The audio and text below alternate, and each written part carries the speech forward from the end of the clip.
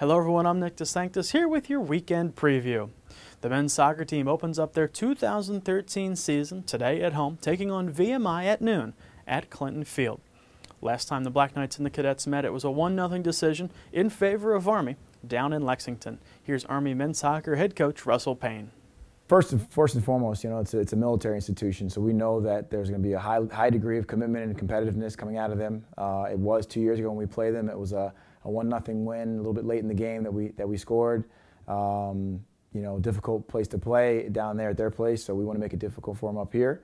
We know that they're a very well coached team. I know Richie Rose, their head coach, very well, and I know they're going to be prepared. They're going to be fit. They're a team that wants to move the ball and possess it, and we want to make it difficult for them. Ball with a busy weekend as they'll play 3 games in 2 days. Starting Saturday morning at 10, they'll take on Seton Hall, and Saturday at 7 o'clock play Alabama, and Sunday morning take on Washington State at 10 o'clock. All games at Gillis Fieldhouse, and I'll have the Alabama contest and the Washington State matchup for you live on Night Vision. Here's head coach Alma Kovaci.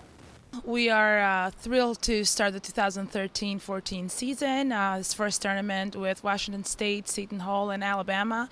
Obviously a tough tournament for us, but also a great opportunity to represent Army well. It is early in the season, so we're very excited to see some new faces in the lineup. Our goal is to continue to play fast, have good ball control, and focus on our serving game. Again, as I said, it's early in the season, so it'd be really good to see the team perform this weekend. The women's soccer team is on the road this afternoon as they'll travel down to New Jersey to take on Seton Hall at 3 o'clock. They'll hit the road again on Sunday for a 1 o'clock matchup at UMass.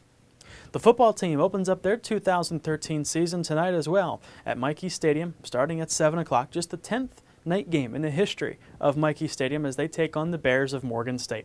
Here's football head coach Rich Ellerson. Thank you. We couldn't be more excited. This is we've been working and dreaming about this Friday for months and months, beginning in January.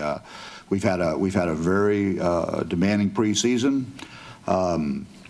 As I say, we're looking forward to playing somebody we don't know quite so well. They want to do is they just want to play. Coach, tell me where to put my feet and eyes and somebody snap a ball so we can get this thing started.